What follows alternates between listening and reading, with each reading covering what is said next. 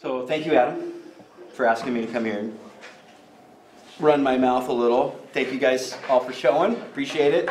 So it's alt-right fascism, its motives, methods, and foundations, right? So I'm going to talk a little bit about kind of what fascism is and what it is today in its modern manifestation, and then we're going to look at what it's been doing, all these attacks that have been going on over the last year. That's kind of what my video is. So the first and singularly most important thing to understand about fascism is that it is less an ordered, formulaic, structured system for a flourishing society than it is a way that terrified reactionary people coalesce into a mass whose sole purpose is to protect them from all that they fear, imagined or otherwise.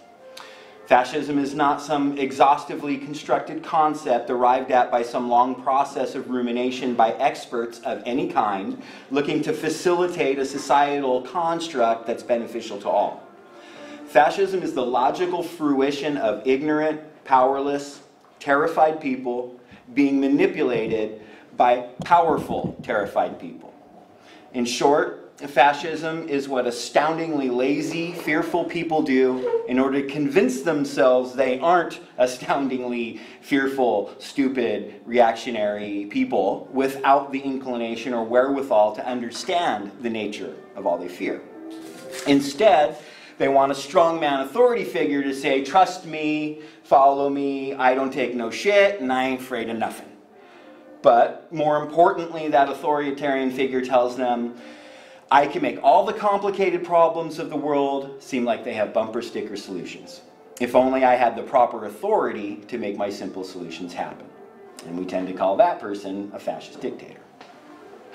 So long before the rises of now well-known fascist dictators such as Mussolini, Hitler, and Franco, the inevitability of these tyrants were predicted and even anticipated with immense accuracy by those that would come to be recognized as the first socialists. As the historic chapter on feudalism became glaringly evident it was reaching a close, the first capitalists began to emerge and gain power. It was the first socialists that recognized that this economic system would facilitate monopoly, first and foremost by way of the subjugation of the most adversely affected by that monopolistic inevitability.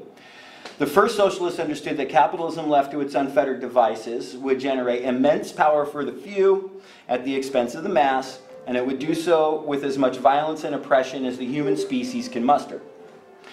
It would thrive on manipulating our greatest fears and our need for the very simplest provisions to sustain the barest existence.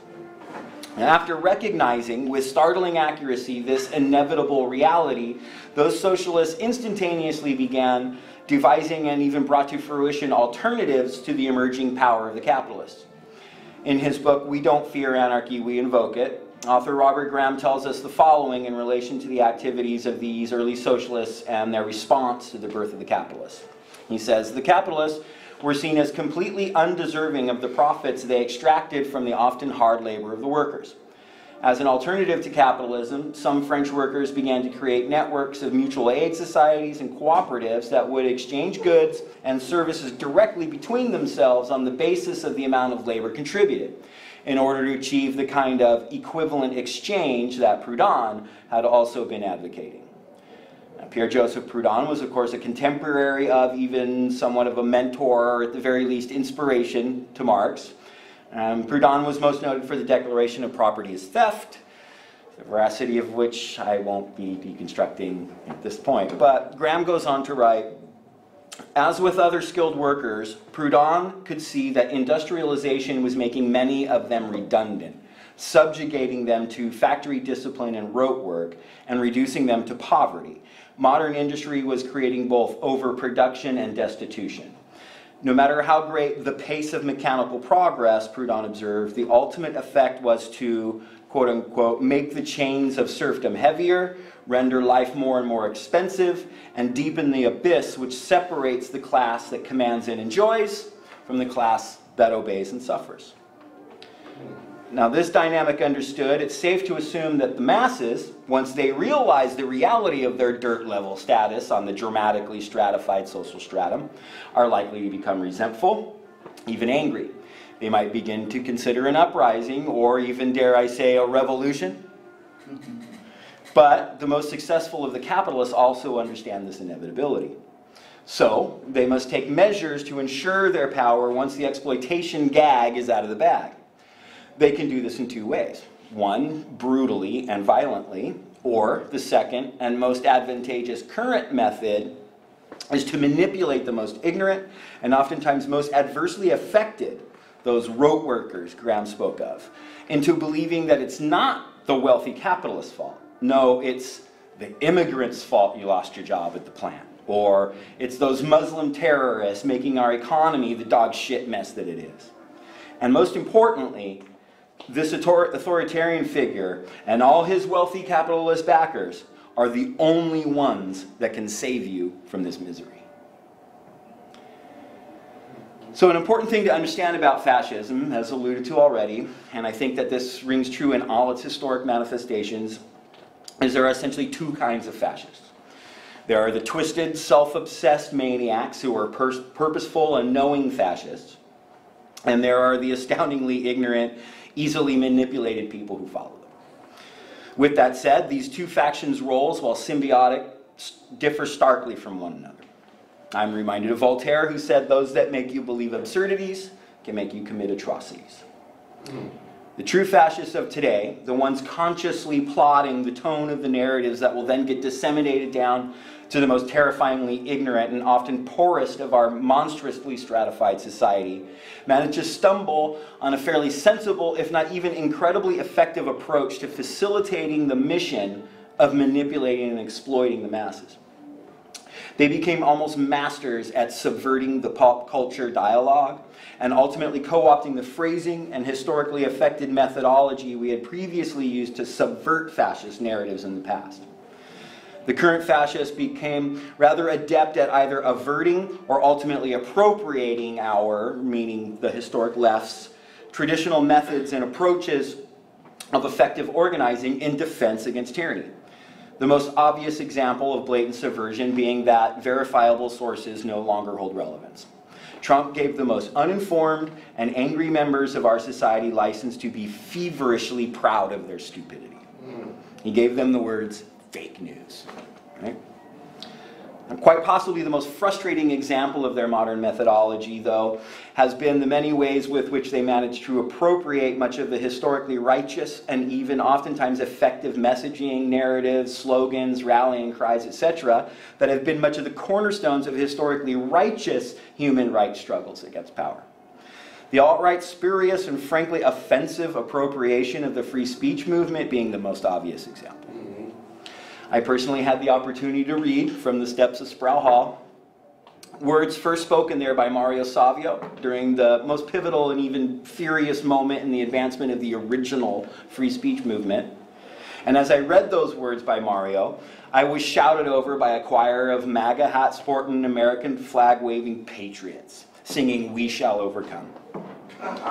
These very same knuckle-noggin brainiacs who were obstructing the words of Mario Savio had sold their fascist onslaught on Berkeley University, to the university, sorry, not Berkeley University, I could add that. But they had sold this onslaught to the university on the legacy of Mario Savio and the free speech movement.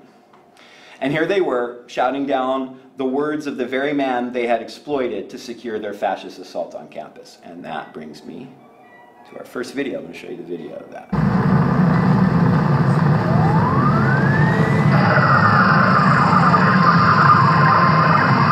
was Mario Savio on October 16, 1964, right here on the steps of Sproul Plaza, as he stood up against the exact same forces that are perverting his message to instill fascism in the United States.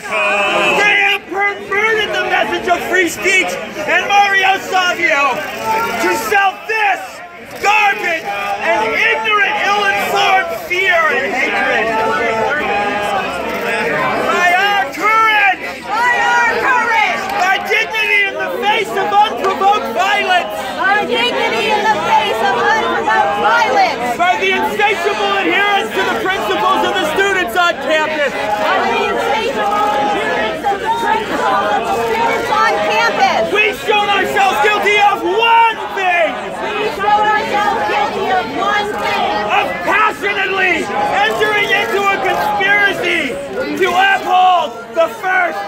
14th Amendment. Mario Savio, October 16th, 1964, right here. That's the Sproul Hall. Is another video, and this one's a little longer. It's about 30 minutes. And what this is it's an overview of this last year. It's kind of a highlights reel. It's kind of got a lot of me in it because this is my presentation. But it's got a bunch of different stuff from when Ben Shapiro was here, when Milo was here, a number of the attacks on Revolution books. And so let's go ahead and watch this, and then I have a little conclusion to do after.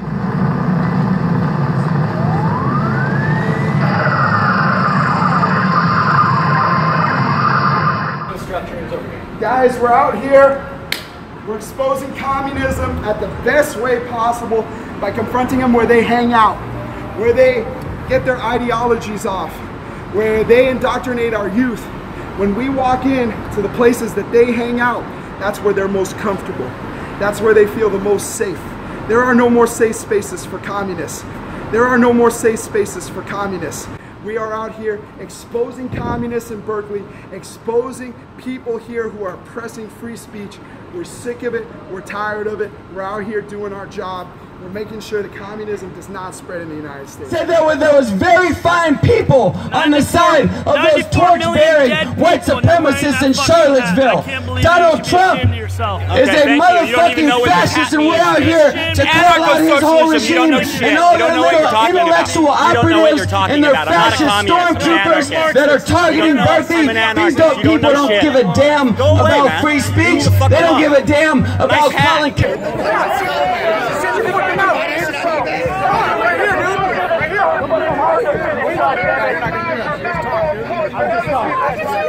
Fake ass tough guys.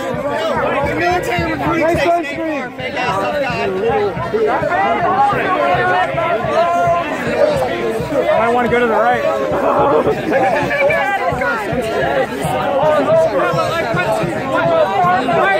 People in the sun, looking like a hot Cheeto.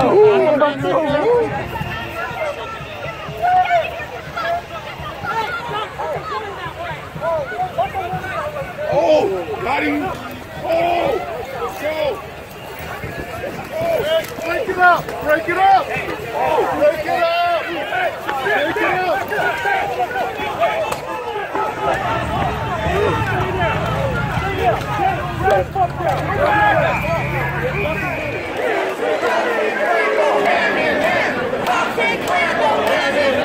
Cops and Clan go hand in hand. Cops and Clan go hand in hand. Cops and Clan go hand in hand.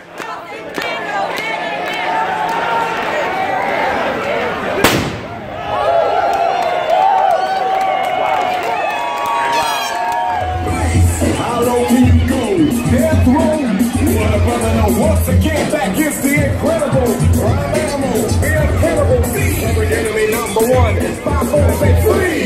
And I got none. Trying to tell them never really got I had a gun. And they got me in the south. I'm already they sell. Cause I'm not like me. Say, well, I'm blacker than I'm going to what you want to do is follow for now. Come on, the people say. I live right here.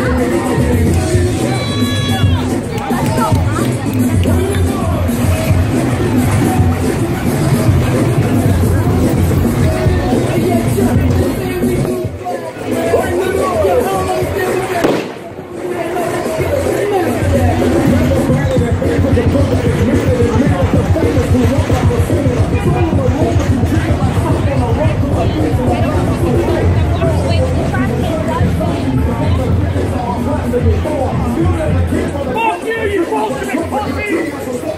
Fucking shit!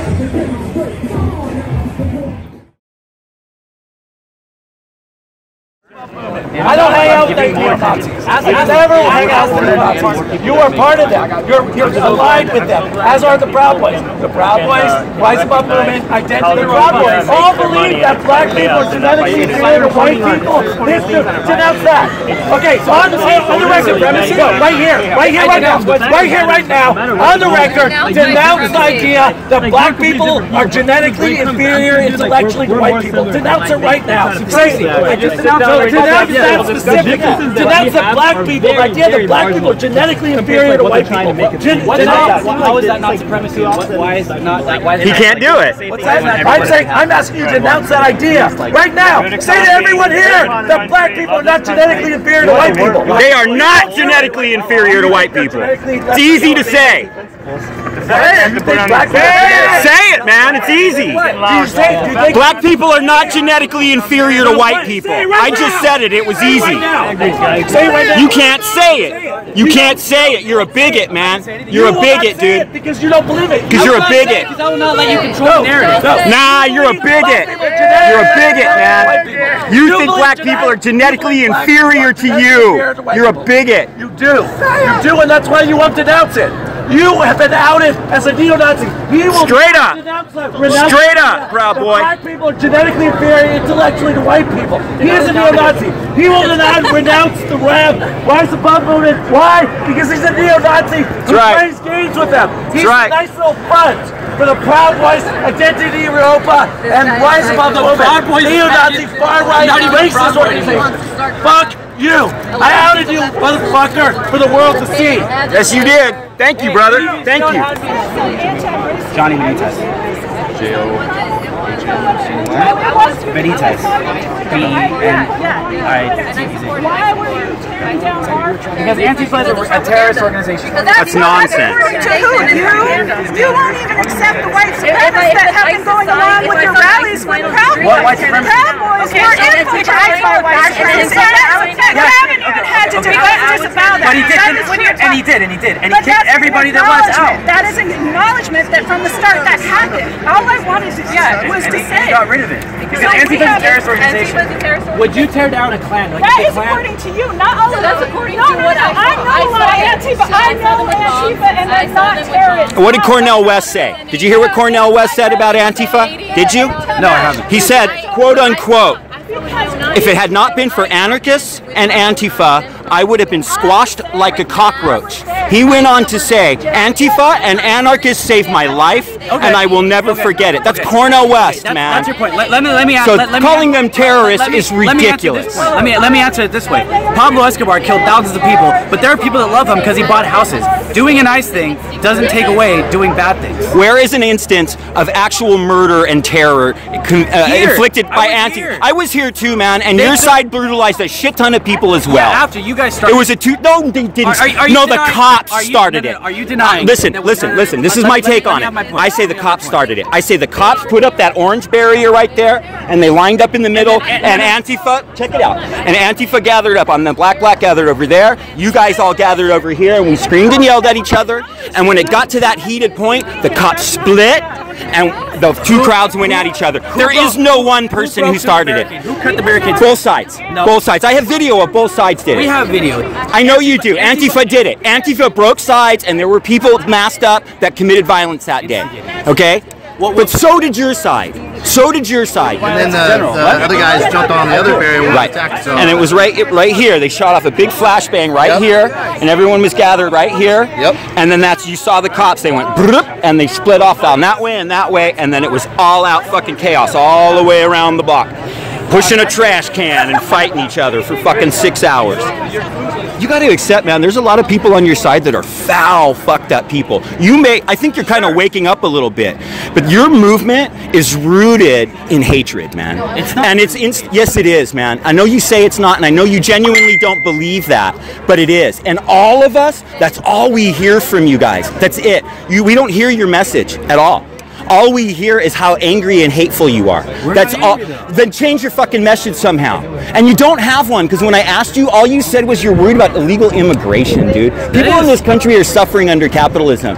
People of color in their communities and LGBT community are abused and suffering every single day here, and you're worried about immigrants. Okay, so let me have my talking point then. You say that, right? Right. If capitalism is so, and that's what we're about, why are the capitalists, supposedly, these big businesses like agribusiness, why are they lobbying to bring these people in if we're all part of one big thing and they hate immigrants? Because I would say because it bolsters the division narrative.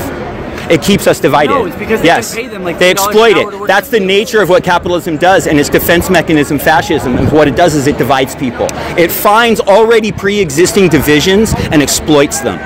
And that's what's going on with this whole immigration issue, man. Borders don't exist. We've got a whole lot of people that are over there that aren't able to get to us. So let's do some training so they can hear us over there. Comments from the other ranches are over there. And let's let them hear us in solidarity and unity. All right? So we know it's hot. We know you're tired. We got this part. Who's part? Who's part? Who's part? Who's part? Who's part? Who's part? Who's part? Who's part? Hey! Everybody check out the plane up there. Black Lives Matter. Resist racism. Up in the sky. Black Lives Matter. Resist racism.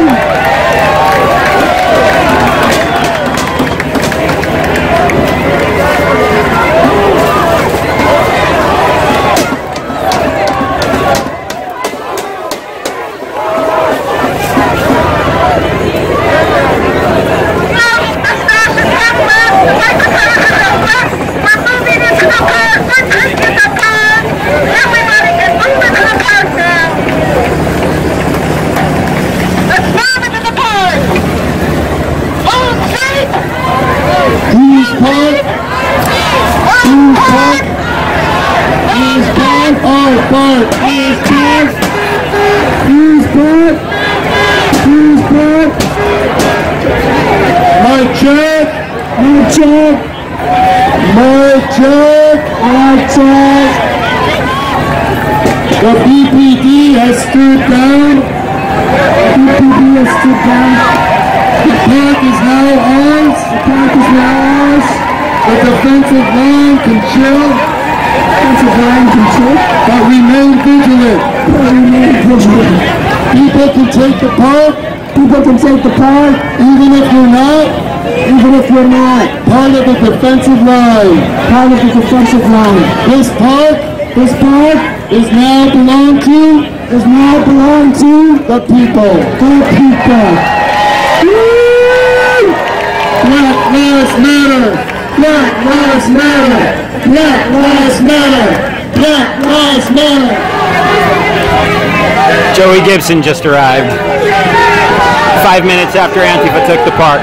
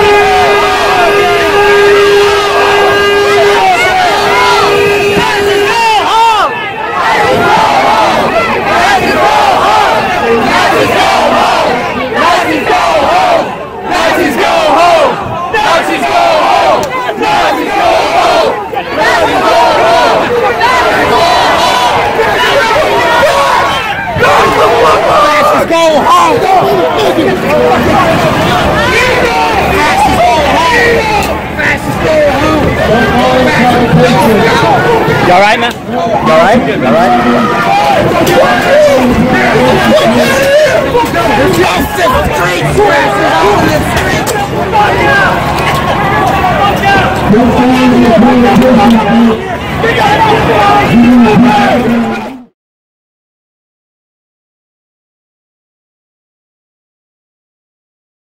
Now, fascism is about to make a complete and utter clampdown on Western culture. It's happening in the halls of power, and it's being backed up by thugs on the street. But there's a reason I'm joyful, because I am staring at the pages of history. Know that for sure. This is the pivotal, singular, most important struggle of this time.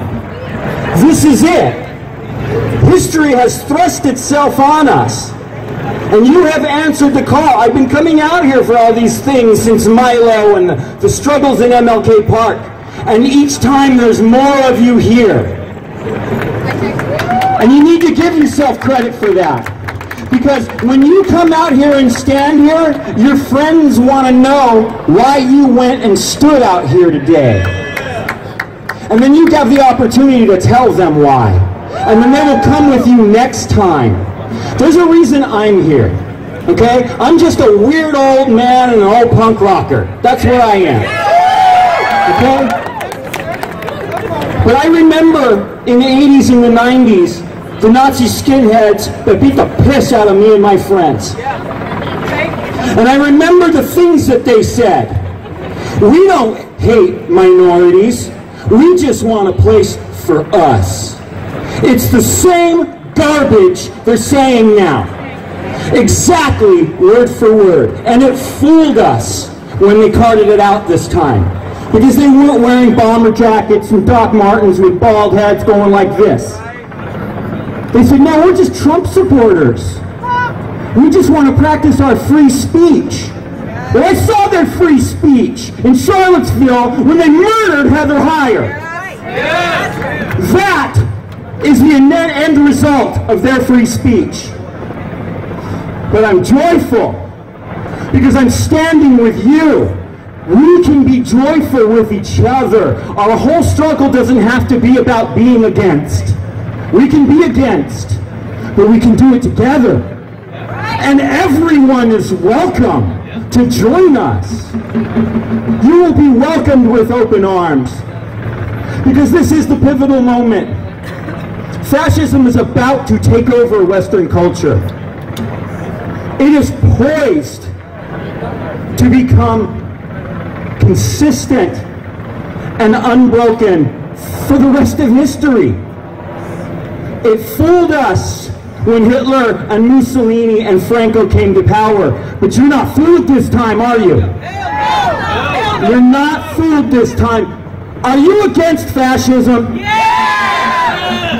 You are Antifa. You are. You are Antifa. And if you don't like the things that you see on the news that the Black Bloc does and some of the things that Antifa does, there's a way to make sure they don't have to do that. This is what you keep doing. This is how you make sure that this is a non-violent resistance to fascism. We outnumber them in the millions. You need to come out in the street and prove it.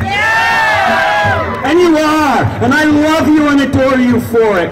Thank you. My heart is with you. We are going to win. And this will be the last time humanity has to fight against fascism. And you will have done it. Thank you.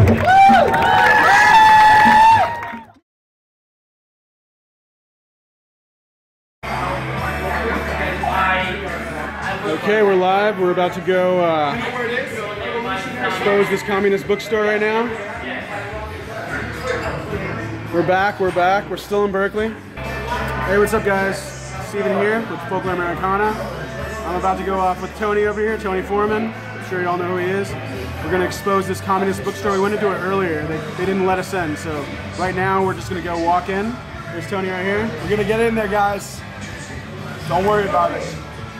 We're going to get in there. Just keep watching. All right. So this is it. This is Falarka's hideout right here. Let's go.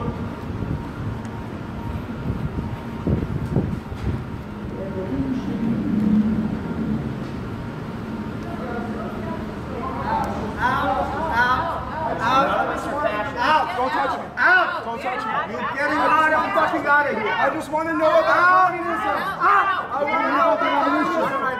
I want to know about communism. I want to know about communism. I want to know.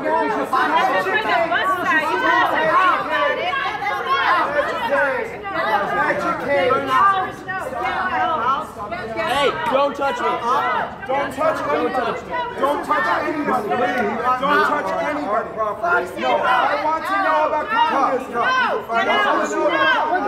Are you the law?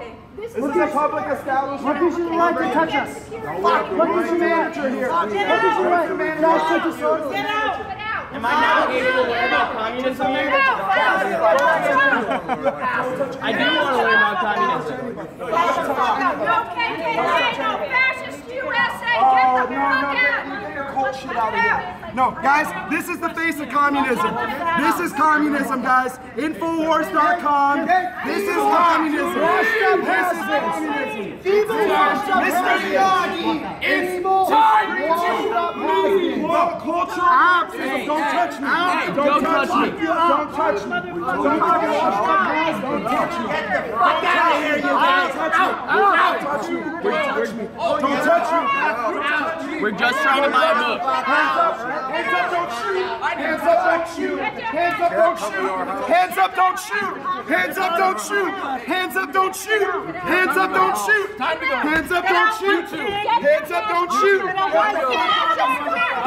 of this. Get out of here now. Time to go. Out of here. Out of here. Fuck out. Hands up, don't shoot. Hands up, don't shoot. Hands up, don't shoot. Why are you assaulting him? Get out of here. Why are you assaulting him? Because we don't want him in here. Why are you assaulting him? We don't want him in here. See the assaulting? We don't want him in here. See the assaulting? Get out of our store. Why are you assaulting? Get out of our store. This is a public store.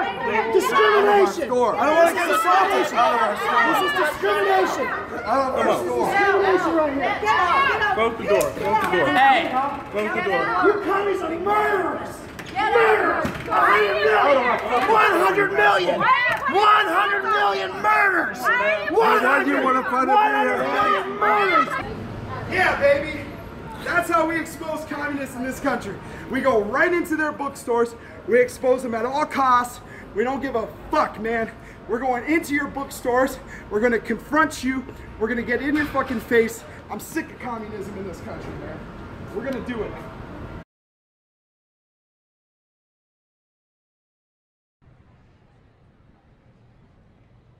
Millie Weaver reporting for Infowars.com. We are here at UC Berkeley where some students are holding a stand against white supremacy rally here. Now, you can bet your butt that Antifa, By Any Means Necessary, and many other alt-left radical terrorist groups are going to be here marching today. And we're just going to go ahead and talk to them. Now, we can see that there is police presence here, but the police are kind of just surrounding the area, kind of sporadically standing around, and then we have the majority of the people all gathered up over here. So let's go talk to some of these people. It is. Did you know that the Trump administration has the highest attendee of Bilderberg attendees of any administration? Do you know that, Alex? What's that have to do with us being here? Because you're InfoWars. What is that? He spent years but what is that? Bilderberg, but he sold out. You sold out, Alex. Trump has the largest showing of Bilderberg attendees of any presidential administration because it shows that Alex is a sellout. But you were just talking about how you were laughing. You were just talking about how you were laughing about myself, bro. Individual. All right, let's go. Come on. Do I have an iPhone? No, I don't use iPhone. So you don't support. Have fun working for a sellout. Have fun working for a sellout. Okay. You're a sellout, Alex, and you're a traitor to humanity, Alex. Okay, so you don't support free speech, do you? Okay, you don't support free speech, do you? Okay, but you're laughing. You're laughing that these people are trying to stop me. Because your boss is a sellout. You can say whatever you want. You can say whatever you want. Your boss is a sellout. He got called out by Jesse on his own, by Jesse Ventura of all people on his own damn show. You're such a sellout, Alex. Okay. That's your opinion to exercise your First Amendment. A tool for the elite, InfoWars. Have fun, you sellout. A tool for the elite. Give me a break. Give me a break. That's not even true. Oh, okay. So I assume you would have wanted Hillary in, right? You sold out at the beginning of the fucking election cycle. You know you did. So you wanted Hillary Clinton, right? No, Hillary is a fucking too. No. Fuck the Democrats. So you don't want anyone, let me guess, you want communism by your clothes. No, I'm an anarchist, you moron. Okay, so you don't want any government, you want anarchy. Spell out, Alex. Tell the truth, dude. Where's all your fucking railing against the elites and Bilderberg and shit anymore? Why aren't you railing against fucking basically Goldman you don't Sachs, have a real Alex? solution. Why aren't you railing against Goldman Sachs, Alex? You don't have a real solution. Anarchy is not a real solution. The reality, okay.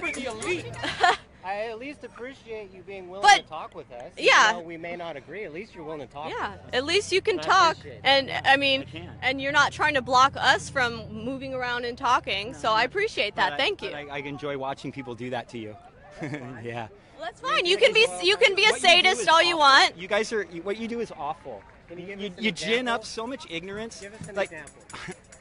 Pizzagate, dude. Pizzagate. Give me a break. How's that hurting any of these people to talk about the fact that there could be child sex trafficking? That's an isolated example that results from Alex Jones's rhetoric. You just gave You that asked me example. for one, so I gave it to you, but you don't want to see how that connects to a larger, broader impact that he has on So society. you deny the fact that there could be elite pedophile groups Oh, no, that are there's- trafficking are you children. kidding me? So Elites have been fucking in weird ways throughout human history. I mean, Caligula, thank you very much. So then what's No, so it's wrong not- about talking about those instances? I didn't say there was. Pizzagate was disgusting, and Alex, you knew it was wrong when you brought it. There were other groups pushing Pizzagate originally. No, no, we're not. No, I saw his goddamn videos. You're a liar. No, he talked about it, but it was after other people were originally pushing it. Oh, okay. He addressed it. You're talking about Pizzagate right now. How's it any different than him talking about it? Because I say that word in response to your misinformation on it, I'm somehow spreading misinformation, and I'm contributing by calling out what a dangerous impact you have on society, Alex. Okay. Fuck off. All right. I'm a racist because I support our president of this United States of America? Yes, basically, yes. You are so ignorant. That is the Big commie scum. Give me a good reason. You're commie scum. We're gonna burn down your bookstore. You know Give me that. a fucking good reason. Okay, we have you on recorded that you say you're going to burn down our bookstore.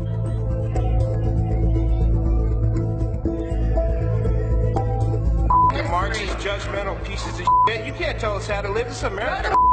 Please leave now. This is America. You. This is a public thing. Why don't you go in there and start? Please leave now. You're not allowed in our store. I already Go said now. no. I'm not going in your store. So get the out of my face. And this motherfucker wants to do it. Yeah, you motherfuckers. I was here March 4th, April 15th, April 27th. We ran your stupid asses out of the Berkeley.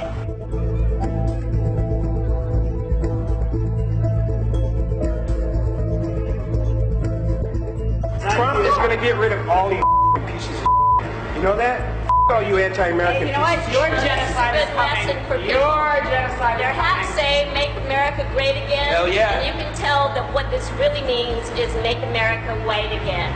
You're anti-white. You're the one that Hey, Revolution Books, the only people that come here to buy this we don't are allow Antifa people pieces here of shit.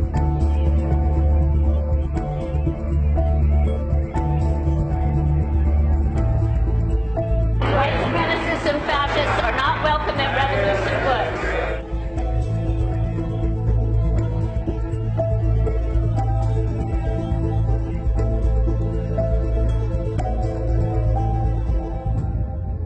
So what have you exposed now? Let's still Oh, I was just showing.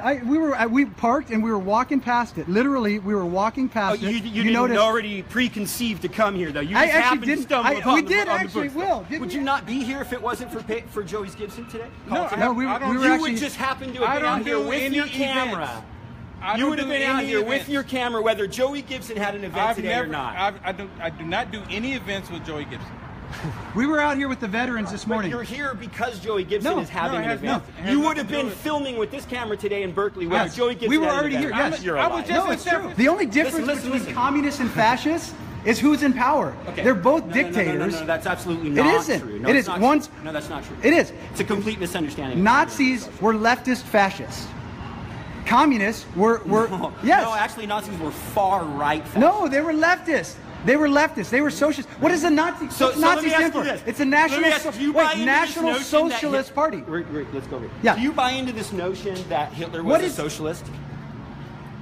Do you? Do you believe that? Do you believe that what Hitler did was a Nazi socialist? stand for? It was a National Socialist Party. Do you also know that if you what read did Nazi stand for? I know what it stands for. I know so what it stands you're for. saying he wasn't what he said he was? He was an excellent propagandist who tried to co-opt the imagery.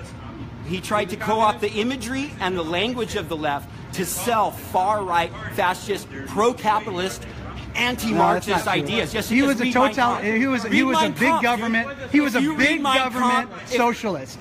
He was a big government. So he had government housing. He had government housing. Read Mein Kampf.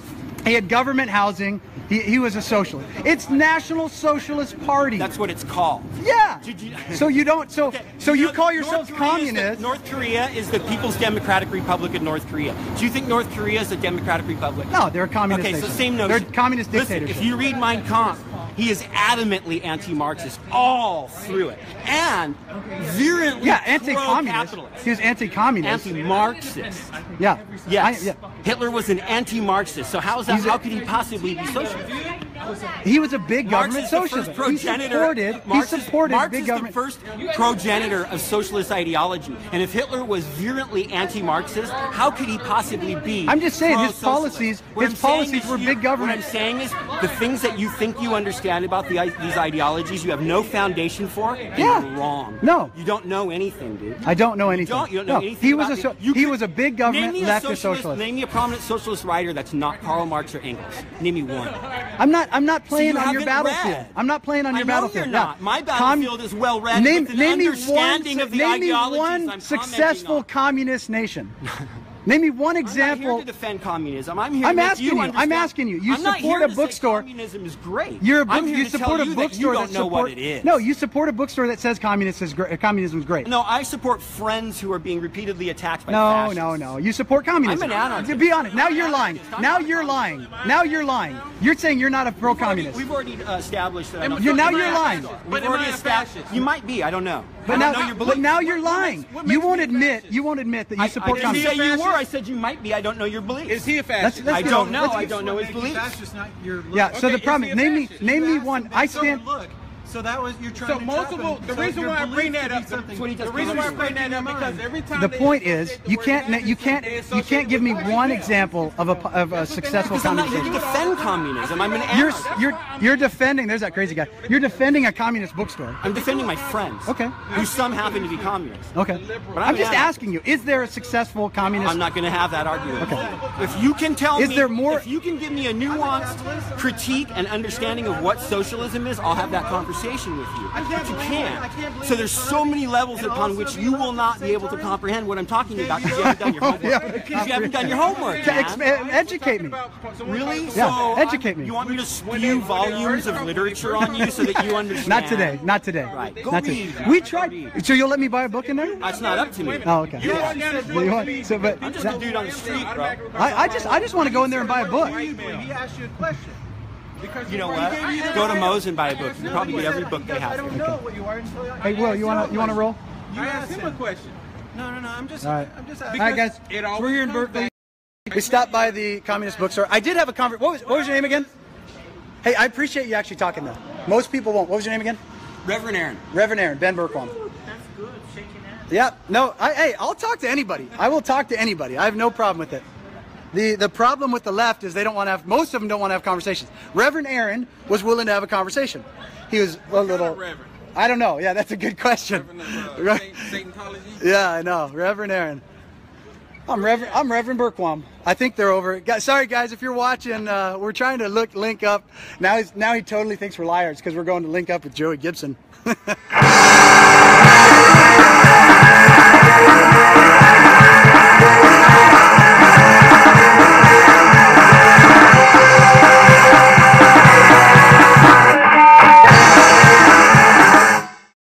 I just have a short little kind of conclusion to the presentation and then one more fun little short video. And then I'd be happy to answer any questions about anything, if anybody has any. So engaging in dialogue, let alone debate with members of the alt-right is, as many have already deduced, usually a massive waste of precious time. But sometimes, if you can control the tone of the narrative and avoid being put on the defensive, I obviously believe such dialogue can be fruitful. But the far right, those that would still take to the streets or even just social media in favor of the Trump regime, especially at this point in the game, are far too entrenched in either their misinformed, ignorant, conspiratorial worldviews, or they are just outright proud bigots, invigorated by all that the regime has done that the rest of humanity finds abhorrent. And all that being said, our focus for fruitful dialogue should rather be directed on the less radicalized members of the left. Those that parrot nonsensical narratives such as the violent response from the black bloc to the fascists is the same as the fascists, right? Or violence is just being fascist.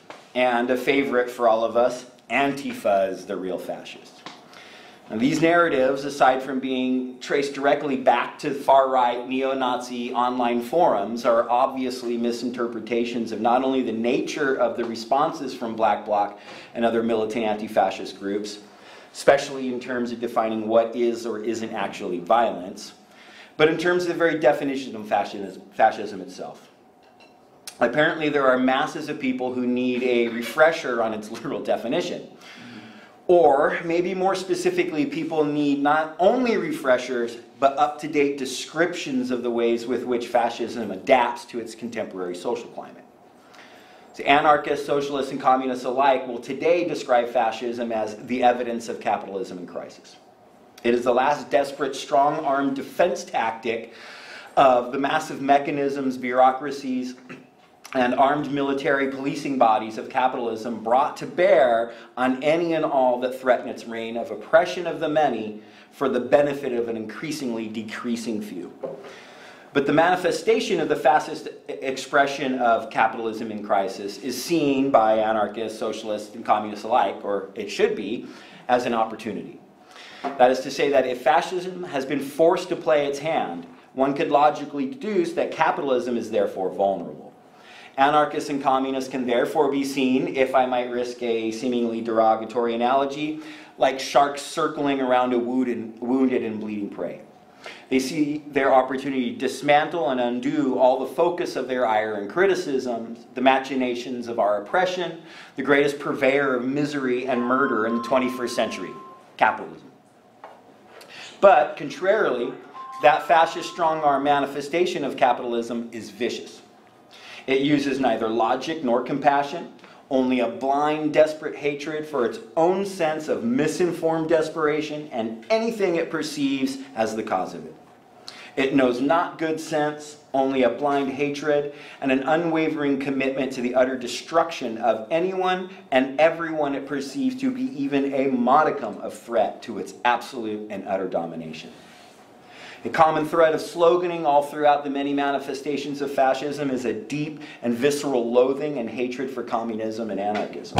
Chants of "kill the commies" and "red scum off our streets" have been prevalent at the fore of every fascist manifestation over history.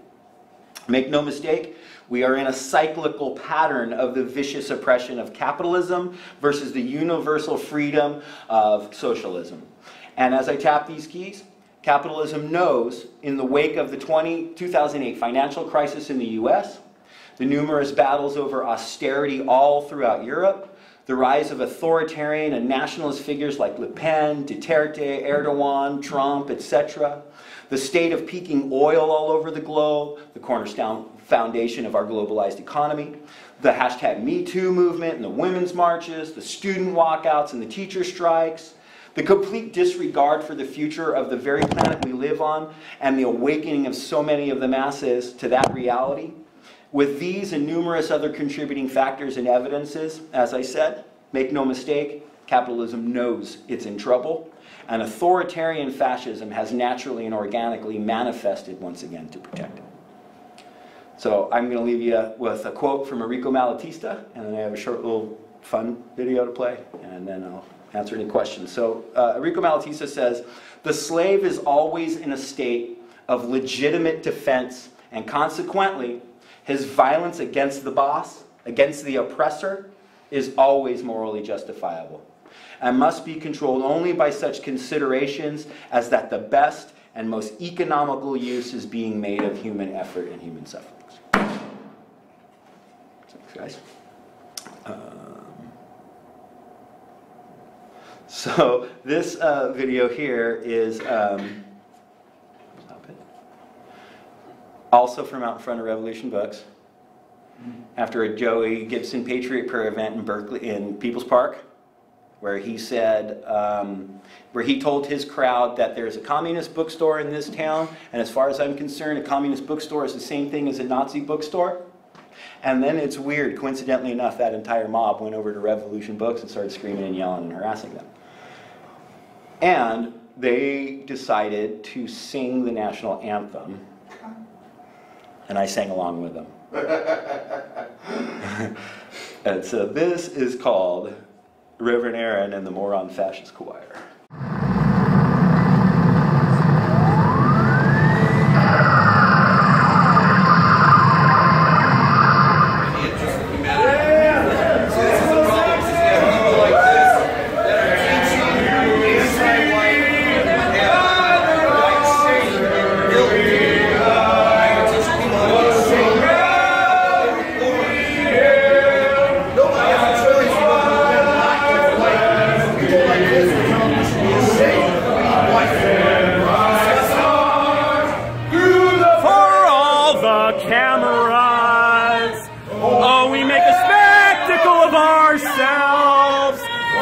Social media. We think we have beliefs, but all we have are ignorant followers on our pathetic social media accounts that are fascist in nature. Our followers are ignorant, and we don't have substance to our beliefs. But we parrot bullshit we saw on YouTube and think we know something about anything at all. Woohoo! Ignorance on display. USA! USA!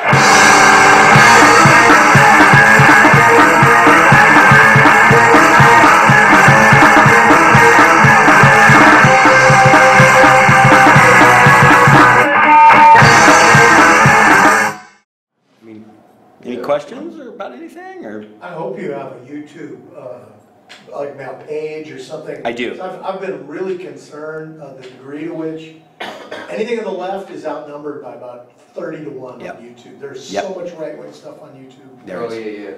So we do. We have a YouTube channel, Punks for Progress, and literally, I have live streamed from every one of these things over the last year or so, and there's extended versions of a lot of the video stuff you saw in those videos, and we are under attack from the alt-right on our channel right now.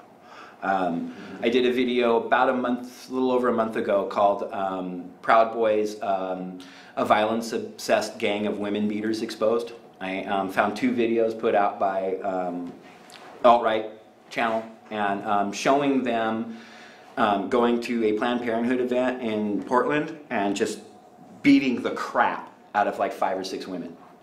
And in their video, the title of it is something to the effect of Antifa sent running after confronting alt-right. Now I watched that video, and what I see is these guys show up and assault these people and beat. But their followers watch the same exact video I did and see Antifa getting, starting it and then getting beat down and triumph. So I just took that video and then another video at another Patriot Prayer event in Seattle where after the event, Tiny Two Toes and a few other people beat the crap out of a bunch of girls. And it's the same thing, this video of like, I look at it and I see an unprovoked assault on women. And they post it and go, look at how we defended ourselves. And all the comments are like, yeah, you showed them. And I'm going, dude, that's video of you Proud Boys beating up a woman who's like this big. And then, so I took those 2 videos and then found a video of Gavin McGinnis, who formed the Proud Boys. explaining why he formed the Proud Boys and what it was and what it's all about. And in that video, it's just clear that it's completely rooted in violence. I didn't have to twist his words at all. He gives 2 examples of him assaulting people unprovoked and talking about how good it feels to beat on people. He's like, he says justified violence feels great.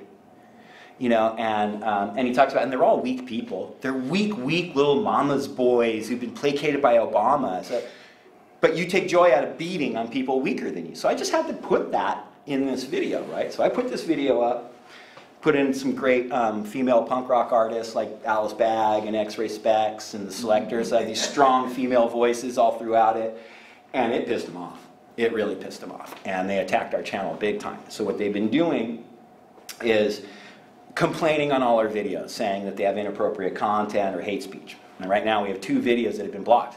The video I put together for Revolution Books that has the people saying, after the threat to burn it down, and then people came in and said, we support Revolution Books, and I put all those in. That's blocked on our channel. And then yesterday we got another video blocked for inappropriate content, but they don't tell us what's inappropriate about it. Now, because we've had 2 videos that were blocked within a month, YouTube has now said we can't upload new content for 2 weeks. I'm going through email exchanges with them. They've admitted that the videos were brought down due to complaints and they haven't looked at them. But told me that but also in the same email told me it's impossible videos don't get taken down because of complaints. So I'm going through some shit with them. But there's a lot of content on that channel that makes them angry, so I kind of feel good about going through this. It's like we're doing something right. It's interesting. I'm glad you're there. Thanks for thank doing you. that. I'll go look for you. Excellent. Yeah. When they come out, see, they came with the American flags and they had all these cameras. Like they obviously have some money behind them because they all got these cameras coming at you. Right. And so they at least had some footage of Michael Delacour and Andrea Pritchett. Michael Delacour has been a big part of People's Park and Pritchett. So they were, we were suggesting that, okay, check it out. Or they didn't put me because I guess they figured I was a little, because I was actually getting somewhere with them. Because I'm used to dealing with it, the Nazis, or like how you can flip them, but then we noticed they edited that out. And because we were telling people to check it out. Yeah, no, and then, basically what they had, it got down to like, they had some people like, what are we doing here? There's a bunch of losers here, poor people, But what happened, because I was very adamant to the cops, like, I want you to stay out of this, stay out of the park, because we're going to take care of it, because I've been connecting, like, when the police are doing the militarized thing, that's playing into the fascists. That's what the fascists want. They want police state, right? Yeah. So I was very adamant, like, stay out of it. They were outside of the park, but that's where, I didn't want them to get involved with it, And I was like, this is free speech. It's a free speech state. And if you don't like the University of California, we don't either. So some things in common, okay? But,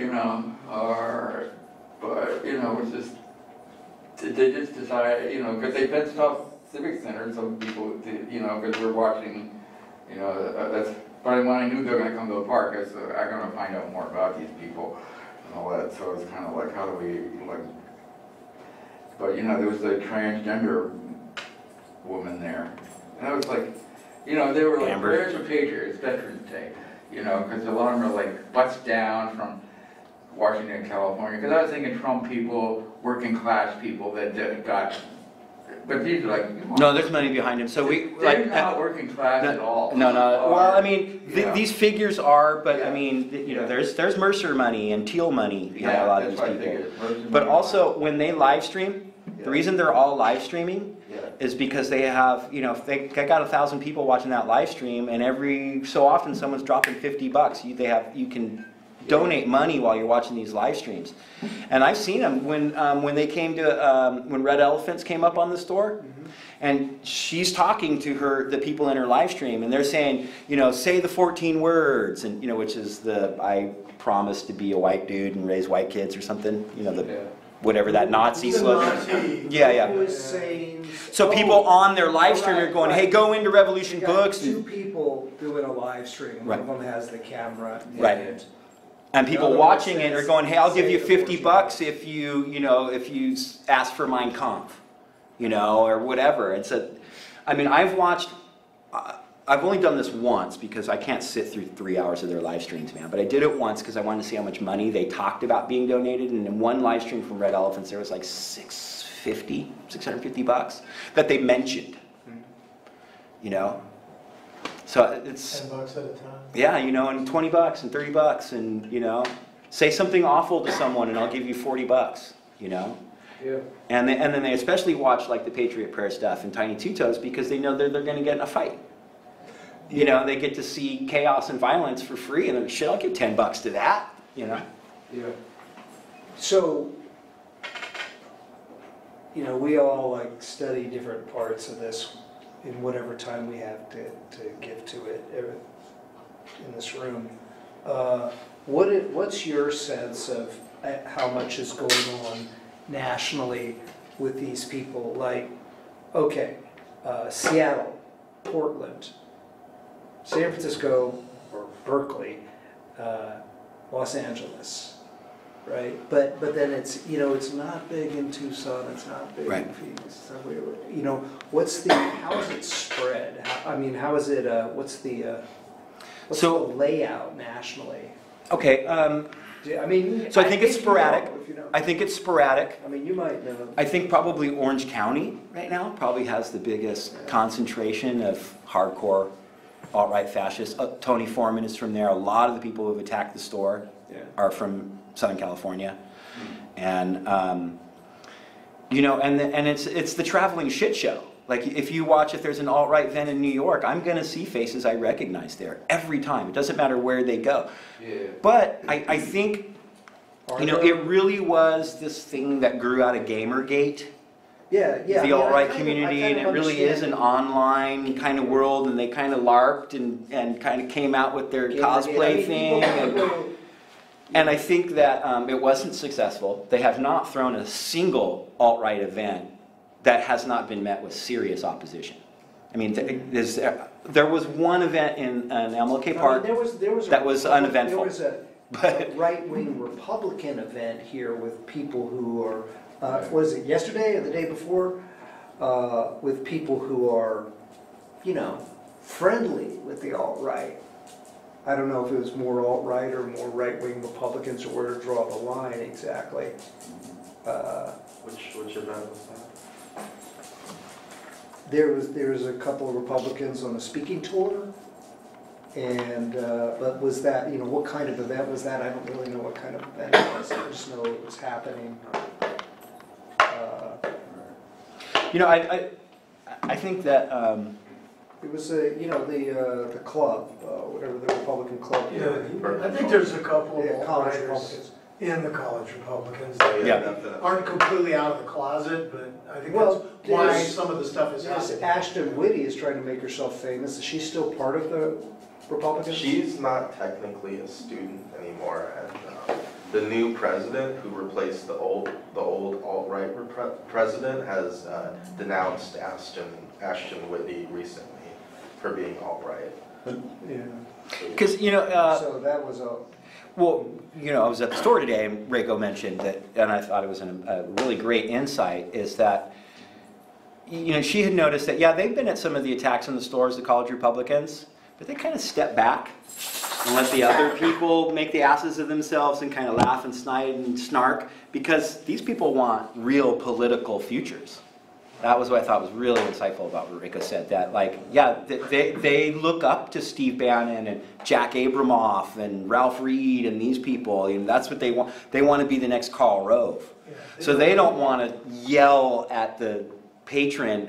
They love seeing that go down in Revolution Books, but, so I think they're scarier, Can I just make I'm going to be honest, I don't have the perfect conclusion, but I've got some observations that maybe some of you... So I've got a godson who, of all weird-ass ironies, is half black, who was into this shit for a while, And he still may be somewhat, but he fortunately got his ass kicked by his employer, and that really shook him up. And he's kind of, at least mostly changed his tune, and some bits around me. He's a kid, he's like 19. And the thing I've been so impressed with is the power and the quality of their propaganda. It's really good, it's really subtle. He was spouting anti-Semitic shit to me, not even understanding what he was saying. Right. You know? And I'd check him and go, wait, do you understand? You know, that's bullshit, it's Nazi. He goes, oh, well, no, it's not. And I explain it, and you watch one of these 8-minute videos, and there's just a couple of things like, sort of just slipped in under the, if you don't know things, it leaks into your consciousness, you know? He's a working class kid, he grew up in San Leandro. And anyway, so I have gone to these things with him in mind, trying to talk to, because there's kids that come to this with their Pepe hats, and you know, there's some tough guy they want to try to, whatever, mold themselves to, and I want to try to peel some of them off. And I think if there was a more robust, healthy left movement, I mean, there are a lot of people with left ideas out there, but we're very scattered. Right.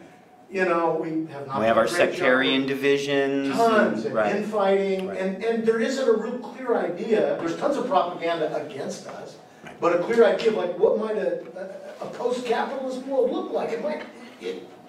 Anyway, and I don't want to be a critic, but you know, and probably all of us do as best we can, you know, and we have limited resources. But so I go with that, and I also I know some of the people that cover their face, one or two of them, and I try to talk them out of don't get sucked into fisticuffs if you can avoid it. You know, try to hang back and try to talk to. There seems to me to be a big kind of periphery that are showing up for the shit show or the fight. Right. And I think a lot of them you can demoralize or maybe even sway. And I've got my godson reading Socialism on trial now. And he's taking his head halfway out of his ass because I can't take the credit. Life sort of shook him, you know. And he had to think, oh, wow, AMCAP, maybe that's a bad idea. You know. Well, there's a number of things that makes all of that makes me think of. Like, for starters, they're motivated by different things, a lot of these people. Some of them, they just, do you remember when we were standing down, that guy he was, I think he might have been like, you know, Indian, like from India, he was, you know, or maybe Pakistani, but he was a Trump hat guy, and he was just grinning ear to ear and walking around and and kind of like Loki, the trickster god, just kind of, I don't think he gives a shit about Trump's politics. I don't think he gives a shit about socialism or fascism or anything. He just knows, hey, this is fun. Everything gets all crazy and I can wear this hat and it'll piss all these guys off and I have this boring fucking life. You know? So there's some of that. And then there's also, you know, NAFTA was a disaster. And GATT is a disaster. And people don't have jobs.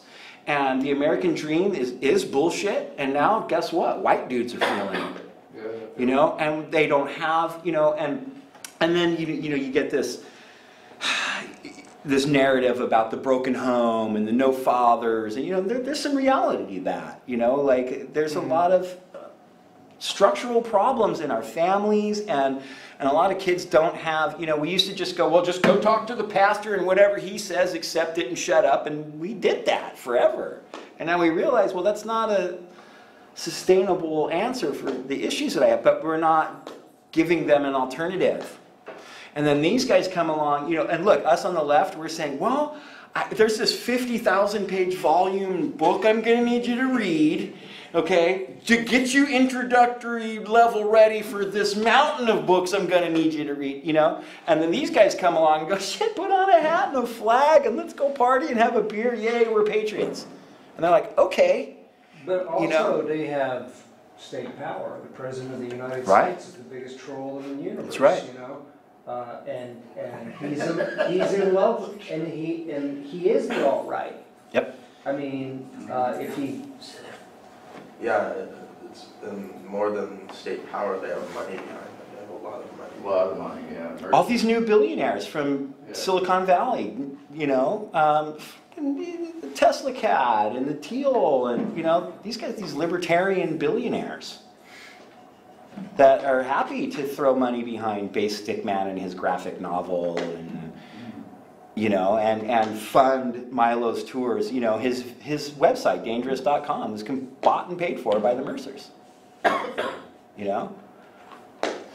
So the true mob people park is most of the people that were, and we do because we had a lot of black folks there, a lot of and more immigrant Hispanic people speaking out against them because they were doing the free speech thing. It says, well, then you need to listen to exactly who you're attacking, right? You know, like, we're not racist. It's like, well, then you've got to hear from black people and, you know, people that are across the border and what they got to say. Because they have free speech too. It's like if you come to People's Park, they're going to have free speech too, and you need to hear that. And I think that threw them off because they faced exactly who they're like, you know, targeting. You know, trying to send people again. It's like now you have to face it directly. And we were like, we're going to be peaceful, but we're kind of like, if they attack us, we're ready to go. But we didn't want to go there. We want to keep it peaceful, but you know, but they couldn't deal with that. That's one of the things I noticed. The transgender woman is like, I said, you know, the whole church, the history of the church has been burning people like you. It's like, how can you justify being part of this movement, you know? And I was starting to get to her. And I'd seen her, like, some of the footage later, like, God, it's the same woman, huh? But I nearly had her in tears, you know? It's like, it's just, how can you say that? I said, read your history. I mean, it's you're with the enemy right now. I think the brother was talking about the attraction of the alt-right. Yeah. To people. Yeah. And I mean, I'm also, while this is going on, I'm scratching my head and thinking, you know, the past 3 months things have really changed, and you know, and you know, where's it at now, and where's it going? And, you know, So I think, I mean, there's obviously been a serious drop in activity from them. Yeah. I mean, they were organizing all over the place.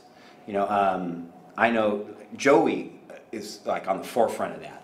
Patriot Prayer has been out just all over the place, constantly doing rallies. I think he's had like 2 rallies in the last 3 or 4 months, total pittered out. You know, Traditionalist Workers' Party that destroyed itself with their infighting and incest and God, and you know, and then Milo, his comment about it's okay to, you know, have sex with a child and be a mentor for them, you know, destroyed his career and fired from Breitbart. Yeah, sometimes, not all the time. Yeah, you know, it's like a distinction you make. Right. So and man, you look at. We shut them the fuck down here this last year. I mean, there's not one event they had that was a success. Not one. That they can point to and look, we did. They point to April 15th and say we won. That was a success. You don't think that's a fair analysis? No, I think it was just a massive shit show. All day. I don't think anything was accomplished. Aaron, but I don't buy that. I've heard that too because I was there, and the only time I saw anyone get chased out was when we were in the street, sort of north of the park. I get my directions a little mixed up. And it was everyone was in the middle of the street. Like, so if the park is here, right, and the high school's here, everyone was kind of up in this block for a long time. Oh, you're talking about April 15th? Yeah. It was like 300 people. It was like, from where I was standing, it was like a Braveheart march. Yeah. The film Braveheart. Yeah, sure. You know, all these guys, running, you know, 5 or 10 of them had clubs, and I even got video of one of them actually clubbing several anarchists to the ground with a baseball bat. You know, once they, I mean, it was part of a thing that you can analyze what happened on that day. There was a whole lot of different stuff that happened. And so, yeah, they got beat down for a while. Well, there was that point. They got their revenge, and they beat some people down. Sure. But I mean, I think it's really important to understand what the alt-right is. At the same time, you know, the context, and I'm thinking about this book, 1864, that we feature on the Volunteer at a Revolution bookstore. Okay. And it's about how the society was in motion in the year before the Civil War, and I'm not trying to say we're headed into Civil War, but you see all these people following very thin ideological components and you know, ganging up and forming like pseudo-military contingents, and we talk about the alt-right as kind of a street component of the radical right, the fascism in this country. How many people voted for Trump? 10 or 20 million? There's like at least 25 million people, mostly white people in this country, who support Trump and this fascism, and we can prove it's fascism in a number of different ways. But you know, and over the past X number of 4 years, the alt-right has killed, was it 200, 300, 400 people? Yeah. You know, and people who are influenced directly and taking part directly in the whole alt-right thing. But that's just the first phase, right? And that can die out, and something can happen, and I don't see that you know, there's going to be a great social movement in the society that's going to beat the alt-right back. It's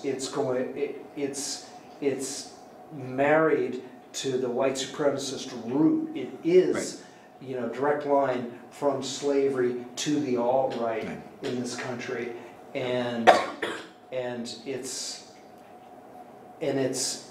going to keep going somewhere. It's not going to just die out, although for the past few months it's been weeks. Something else is going to happen. And But there's been a fissure there, a significant one, since Charlottesville. You may be aware, it sounds like you follow them. Yeah. Richard Spencer did a hit piece on Mike Cernovich, and they've kind of... They're having very serious divisions. They're having the ones that are overtly ideologically racist versus the more garden variety, whatever you call it. It's totally true. The civic nationalists, the neo-fascists that aren't overtly racist, that will have some minorities in their number. They've actually are throwing rocks at each other since Charlotte. And you know what? And I remember the exact same shit went down with the neo-Nazis in the 80s and 90s. I remember that with the Hammerskins and the Order and all that stuff.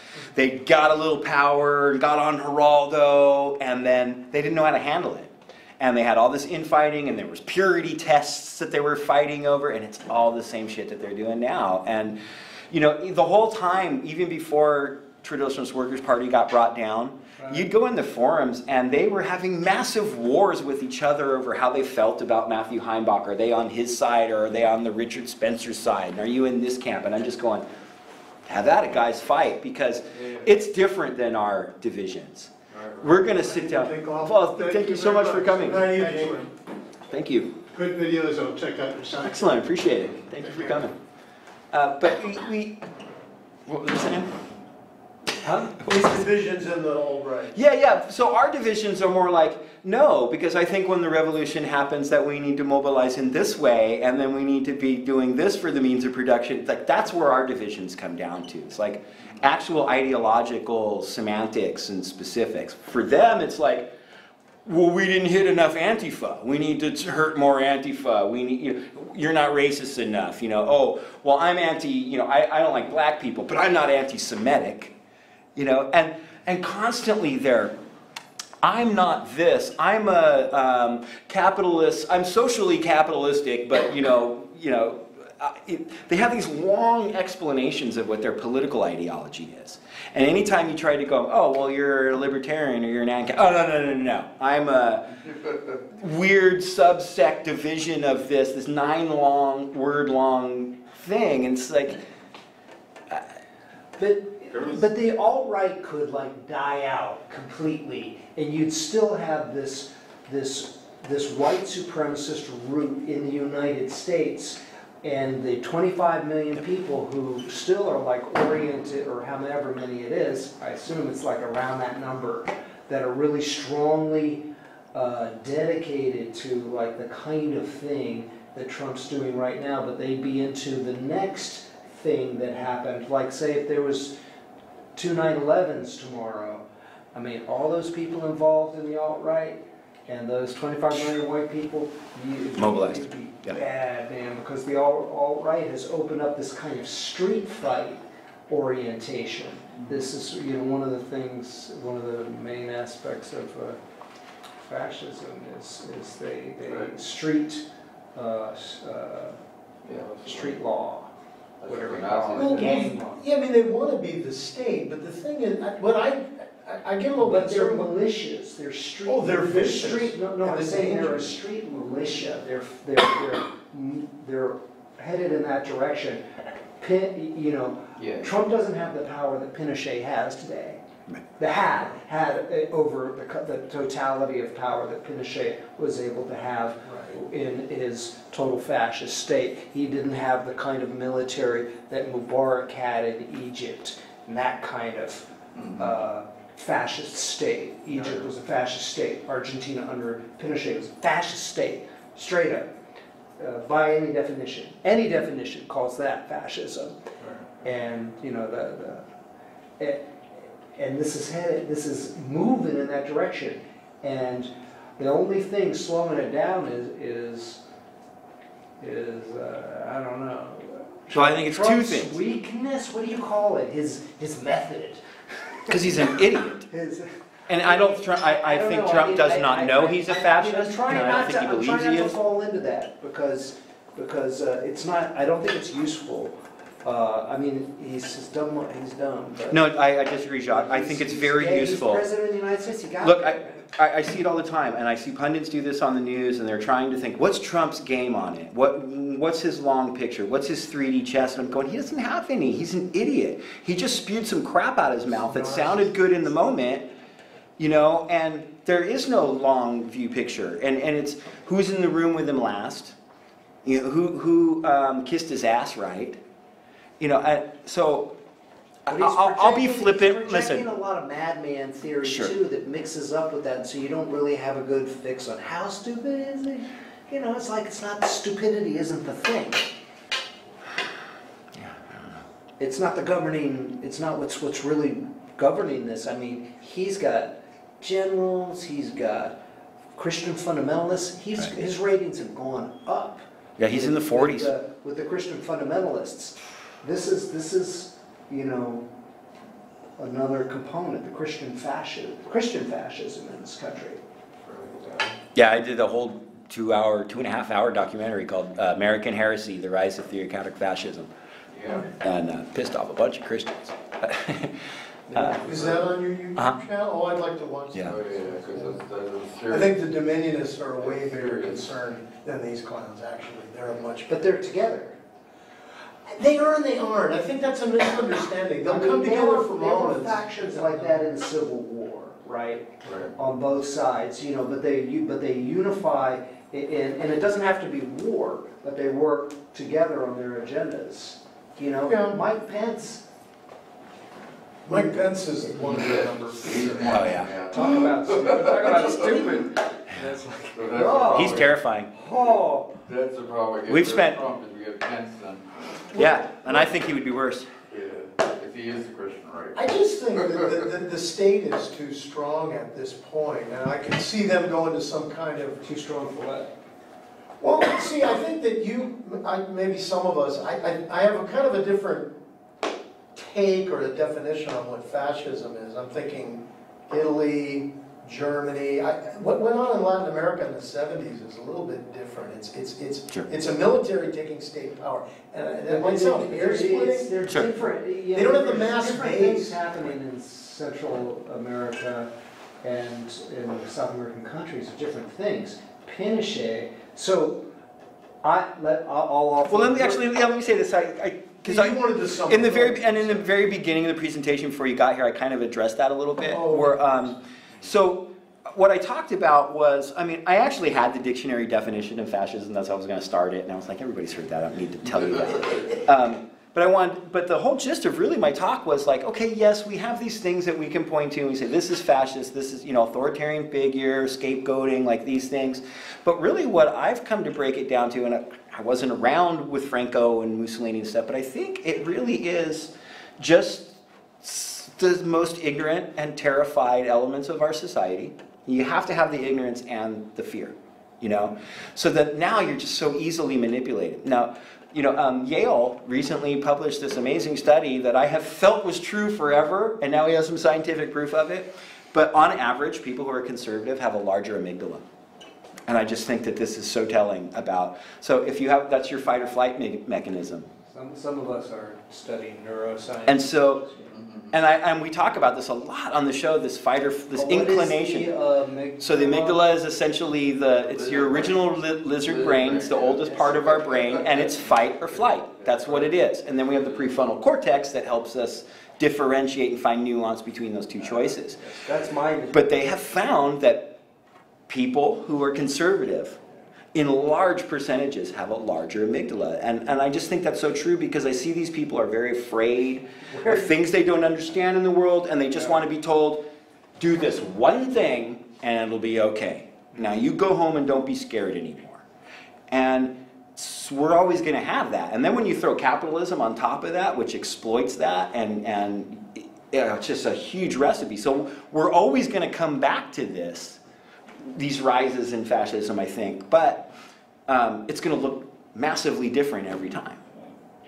You know, Richard Spencer is not some acolyte of Franco. They would hate Richard Spencer, you know what I mean? But he's fascist as fuck. I mean, I can't see Hitler sitting down with Donald Trump and having a conversation and respecting him at all. They'd be like, who the fuck is this clown? You know, but he's still fascist, right? I mean, it's just different. And they, you know, we mentioned earlier about how it came out of Gamergate. So there's a lot of online gaming kind of culture that it latched onto, and especially the misogynist side of it, you know? So it's indicative of that. So if it could come around again, and then it'll trick us like it did. We didn't understand it, and then people like us had to go, no, this is fascism. You know, Pepe, that's not a funny little cartoon. That's fascism, and have to get people up to speed again. You know, but if we can just get rid of capitalism, we won't have this problem again. Yeah, there you go. Build a good alternative. Yeah. Build a movement that draws. That's right. And that's what we encourage people to do. Really, the bit of preaching we actually do on our channel, we mostly just share information. But we will say, it's, you know, get out with people in your community, and if you see a problem, address it. You know, don't wait for top-down someone to come and help things. Start doing these things now. Start realizing the reality that we want, and then show, look, we made it work over here. We have our whole little thing of things that we did here, and why can't we just apply this to the big picture? You know, as opposed to waiting, well, they'll never fix it. Well, no, they won't. You know, I mean, you walk by a dude needs a blanket, give him a fucking blanket. Don't vote for someone to give him a blanket. You know? So that's how I think we stay ahead of this stuff, man. You know, because I can't take down Trump, man. You know, I mean, if I had your help, maybe, but.